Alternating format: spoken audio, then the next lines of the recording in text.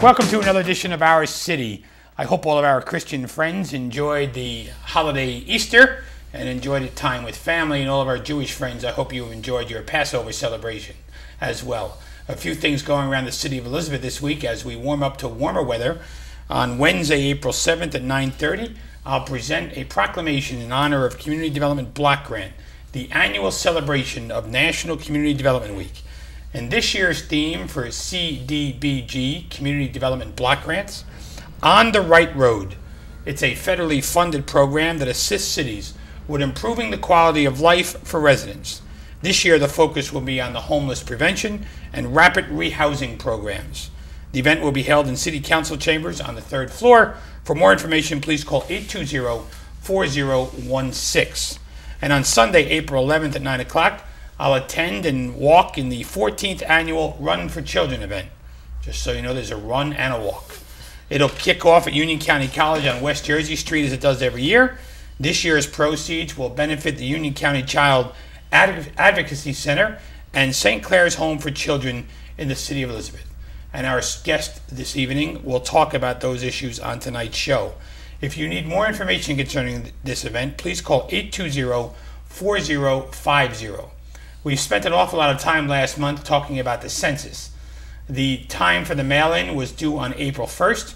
If you have not mailed your census form in, it is not too late. Please send it in as soon as possible. And if not, there will be people knocking at your door. Up till 6 times they will knock at your door between now and the summer months. And they'll sit there with you in order to fill out the census form. It's important to get a complete, accurate count. It helps fund our hospital, Trinitas, gives us money for roads and transportation and police and fire. Last 10 years ago, we had a 59% count rate. This year, we're aiming for 70%, so please get counted. And tonight, I'm pleased to be joined by the Executive Director of the AIDS Resource Foundation for Children and the St. Clair's Home for Children, Miss Faye Zeeland. Faye, welcome to the show. Thank you.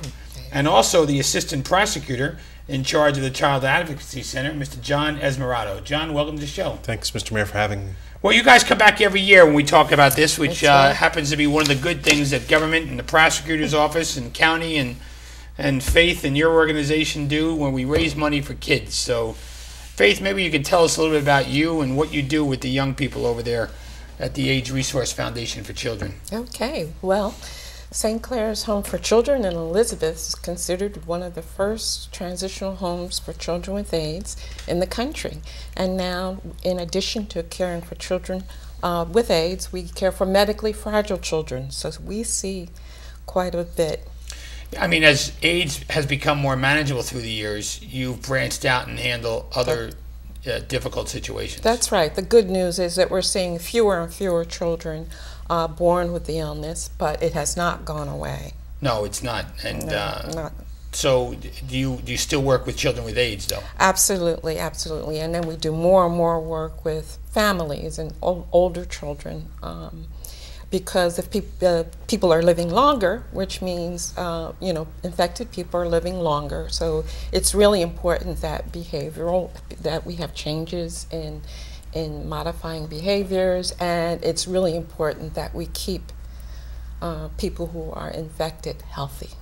And John, you're in the prosecutor's office, an assistant prosecutor, and you've been there for, what, 45 years now? 19. Yeah. My hair was brown when I started. So maybe you could tell us a little about the work that you do over at the prosecutor's office. Right now I'm assigned to the Child Advocacy Center, and so what we do is investigate all forms of child maltreatment. That includes sexual abuse, physical abuse, and really profound cases of child neglect. And this is all involving children from infant birth to age 12. And if they're over age 12, John, who do they... There's a joint investigation with the City Police Department's Juvenile Division and the Prosecutor's Office. The reason that the prosecutor takes the lead on the infant to 12 is there are very specialized regulations and laws and evidence rules about how we interview children regarding sexual abuse. You may remember many years ago the Margaret Kelly Michaels case in 1994 where the Essex County Prosecutor's Office had some very bad interview techniques and how they interviewed and tainted children's disclosures. Since that time in 1994, we have very open-ended interview techniques. We basically ask children what happened, and they tell us in a very non-suggestive format. And with that, the only evidence we have in these cases is a child interview. There's no medical evidence, there's no CSI, there's no DNA. All it is the child's interview. So that interview is our best evidence from age 0 to 12. And Michael's case eventually got thrown out, or? Thrown out. She received a 300-year sentence that was completely vacated because of the interview techniques, and it led to a revolution on how children are interviewed regarding sexual abuse in the United States. So from 1997 forward and 1994 forward, there's been every prosecutor's office and every child advocacy center, when they interview a child, does so in a very open-ended format. There's a movement by the American Prosecutors Research Institute to make sure that every state among the 50 states uses open-ended questions to elicit information from children. Not that children falsely disclose abuse, but the interview process is difficult. If it's not open-ended, there's a risk of some error coming out in facts that are generated. Since you did that, John, are there parents or other adults in the room at the time, or is it just you and the child? No, absolutely not. It's just the detective and the child. About 99% of the time, we're able to build a rapport with the child at the doorway, and then invite the child in. And it's amazing. Children make disclosure. The mother or father is right next door. Our child advocacy center is a converted 3-story Victorian home. So it looks like a house, and many children don't realize that these are police investigators. We don't have badges. We don't have guns. We don't have suits and ties. We have regular clothes, and are just asking. And you have stuffed animals in the room, and television, and couches, and chairs, so and it looks like a regular living room set. We have a waiting room that's almost like any child's den or living room, and then we have an interview room that's a little more formal, that has a fireplace and some child drawings, but anatomically correct dolls and drawings. So when we get to the most detailed form of disclosure, the child who can't verbally describe what happened can point to what happened using a picture, or demonstrate most clearly what happened using anatomically correct dolls. And if the parents are a suspect in any way possible, they're not allowed in? No. We know very early on, working very collaboratively with our Juvenile Police Division in Elizabeth and across the 21 townships in Union County, as well as with DYFS, Division of Youth and Family Services. We have a good thumbnail sketch of the case before we get the case, so we can segregate where the suspect is and where the non-offending caregiver, the mom, typically is. Faith, what inspired you to start the AIDS Resource Foundation for Children? Because we're going to bring your role and John's role together on Sunday. So what inspired you to start this center? Well, we were inspired because of our concern for children with AIDS. But when you talk about our roles being brought together, I think it's very interesting.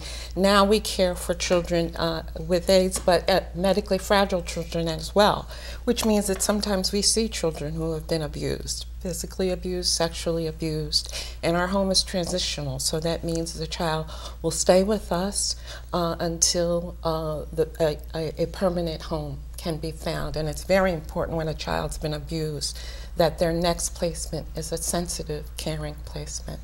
And John, is it common, or is it not as common as people don't pay attention unless it affects them, right? So it's an underground issue, sort of, but certainly. Then we see what happened in Trenton over the last couple of days, and you just get disgusted by the whole thing. There's a lot is going on right now. So the general number is 1 in 4 girls and 1 in 6 boys will be the victim of an unwanted touch by age 18. There was a study that was released by the Department of Health and Human Services in Washington, D.C., indicating that for the first time on record over the last decade, we're beginning to see a drop in reported child sexual abuse cases. And the drop is significant in terms of substantiated sexual abuse is down 100,000. Now, this doesn't mean it has stopped.